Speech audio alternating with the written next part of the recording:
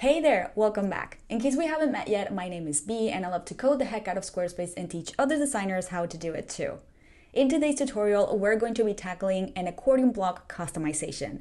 Now, we've already worked with accordion blocks before here on the channel, but last time what we did was pretty much substitute the native icons inside the accordion block for our own custom branded icons so that it could match the rest of the design of the site. Now, this time around, we're going to be doing something similar, but not quite.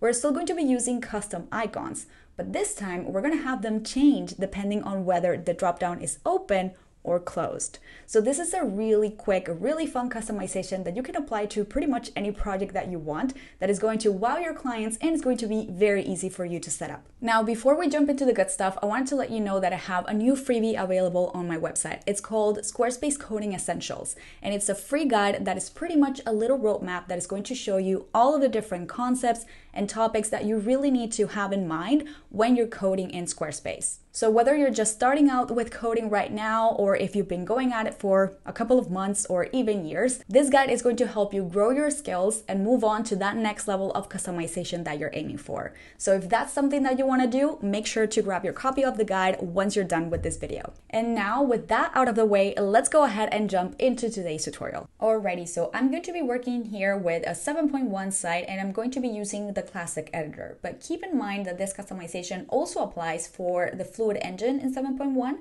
and also for 7.0. So here I have my accordion block and you can see how I'm using the arrow icon here. If you're going to be working with the plus sign, you can absolutely do that, but keep in mind that you're going to have to make a couple of modifications to the CSS itself to make sure that the classes matches the ones that the plus sign uses. So if you want to avoid having to make any modifications to the selector, then go ahead and use the arrow icons on your end as well. Okay, so let's just take a minute to break down our customization before jumping into the Inspect Element tool. The first thing that I want to do here is change this original icon that I have here, the chevron arrow, for my own custom icon. So the way that I'm going to do this is by using the background image property. So what I think would be best here is to find a container to be able to add that background image to that is separate from the one that is carrying the icon. That way, once I hide the original icon, I'm going to still be able to see that background image without any issues. So let's go ahead and take a look at the structure that we have here to see what we can work with. All right, so I seem to have landed directly on the actual arrow icon, which is great, but I'm not going to stay just here. Like, I want to take a look at a different parent containers to see what else I could work with. So here I have an arrow container. So this one seems to be holding the arrow here. And then if I go a little bit higher up, we can see that there's another container holding these two. And then if I go a little bit higher up, I already know that I'm outside sort of the area that I want to customize, because this one is actually just holding the actual text for this question that I have here. And this has nothing to do with what we're going to do. So let's just go ahead and take a look again at the three containers that we have here. So my idea here would be to hide this whole element that we have here, which is the actual arrow. And that means that I can choose either this container or this container to be able to add the background image. Because if I hide this, then I'm going to be able to see the background image that I have added to either of these containers. Personally, I think I'm going to be working with this arrow container that we have here. Now, I'm going to go ahead and make this customization fairly generic because I want it to apply to any accordion block that I have on the site. If your customization needs to be more specific than that, if you need to apply it to a specific section, to a specific page, to a specific block, then make sure to include the corresponding ID or classes or whatever it is inside your selector, but I'm going to be keeping mine fairly generic. So let's just go ahead and use our class of arrow container. This is going to be my target container. So I'm going to add that in here in my custom CSS window. And then because I want to make sure that I'm only targeting these arrow containers within accordion blocks, because I don't really know if that class belongs to anything else, I want to make sure that I'm telling the browser that I am targeting this particular container or this particular element within accordion blocks. So I'm going to go back into the structure and I'm going to look for something that tells me that I'm working with an accordion block. So if I go a little bit higher up, we go back to this container that has a class of accordion icon container. So I could definitely use this one because at least it includes the keyword accordion. So I can assume that this class doesn't belong to any other type of block except accordion blocks. I'm not entirely sure, but it's a way to sort of narrow down the possibilities. But let's just go ahead and keep going up to see if there's a better class up here. So here we have a couple of classes that have accordion in it, accordion, accordion, accordion. And then here inside the sort of main wrapper of the whole block, so this is the one that's holding everything within the accordion block, we actually have a class that's called Accordion Block, which seems pretty appropriate. So I'm going to go ahead and use that instead in my code. So I'm going to add that in here, Accordion Block, and I am all set. So now I'm targeting the arrow container that is inside the accordion blocks across my entire site. So now that I have this in place, I'm going to go ahead and bring in that background image. So let's just set a URL in here.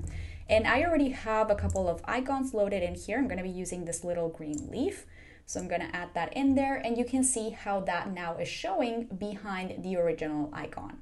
Now, of course, at this point, it doesn't quite look good. So let's go ahead and make a couple of modifications here. First, I'm going to make sure that this is in the center. So I'm going to set background position center. And then I want to make sure that I only have one icon there, so one of these leaf images. So I'm going to go ahead and do background, repeat,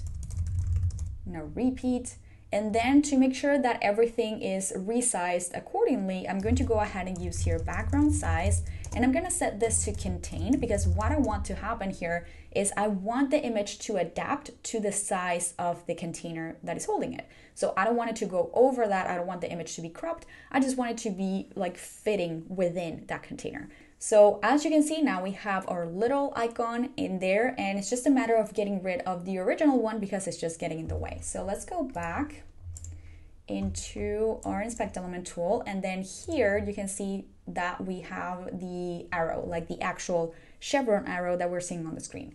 So I'm going to go ahead and target it through this class of arrow, but once again, I want to make sure that I'm only targeting that element within accordion blocks. So I'm going to go ahead and reuse this selector, and then we're going to add my target container selector, which is the arrow, the one that I want to hide.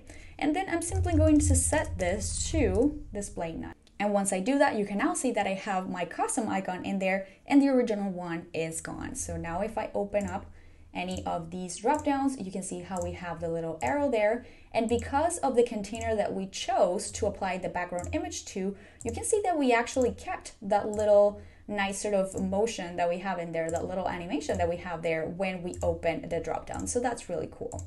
Alrighty, so now that we have this initial part of the customization, let's move on to the second part, which is changing the icon when this drop down is open.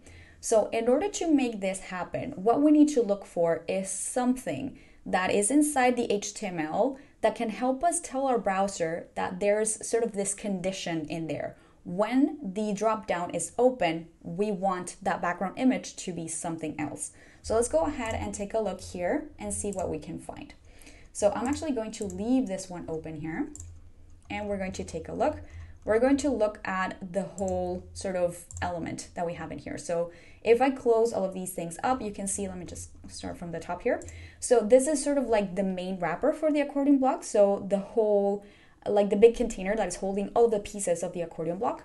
And then if we take a look at everything that we have inside it, we land in this other container that's an UL container. And then this one is the one that is holding sort of like the different questions or drop downs that we have in here. So let's start by inspecting these sort of separate drop down elements or drop down items to see if there's something there that can tell us when the drop down is open. So if we take a look here, you're going to see that all of these three elements have the same class. They have accordion item, and accordion item. However, you're going to notice that the first one actually has a data attribute in here that says a data is open true. And you can see how that one is not present in the other ones. So let's do a quick look here. I'm going to shrink this down so that we can see things better. Let me just open this up. And I want you to notice what happens when I close the dropdown, what happens over here. So if I close that, you're going to see how things turn a little bit into purple. And then if I open that up, things seem to be changing again. So whenever you see purple inside the inspect element tool, that means that there's a change that is happening within the HTML of that element. It doesn't necessarily need to be within the element itself. It could be within something inside that element. But in this situation, you can see that, again, if I click on any of these elements, the same thing happens for all of them. You can see how some like stuff gets highlighted in purple there, and then there's stuff that shows up and stuff that gets hidden. So in this case, what is happening is that this sort of data attribute in here is changing, or it's disappearing if the element is closed. But once it's open, it's showing up in there. So that's something that we could use to our advantage to be able to tell the browser that when that thing is there, then I want that icon to be different because it means that the dropdown is open. So let's go ahead and try that out. What I want to do here is basically target my accordion item when that data attribute or that data attribute is present. So I'm going to go ahead and copy this, and we're going to use both things inside our selector. So let me show you what that would look like. Let's bring that together. All right, so we have accordion item, right? So that's the class of the class that is shared by all of the elements that we have in here. So we have accordion item, but I don't want to target all of them. I want to target the one that has that data attribute or that data attribute in there. So I'm going to go ahead and include that in here inside square brackets. And so now keep in mind that these two things need to be together because they belong to the same element. So now I'm going to be targeting the accordion item when that data attribute is present there, which means that the dropdown is open. So when this happens, what do I want to happen here? I want to target this little element that we have in here, so the one that we targeted before, and change that background image to something else. So I'm going to go ahead and use here arrow container. I don't want to use accordion block in here because it's not really no longer necessary. So here we're already sort of telling the browser that we're talking about an accordion block because we're dealing with accordion items. It's very likely that there's an accordion item in a different block. So we don't need this class in here anymore. We can just use this other selector here.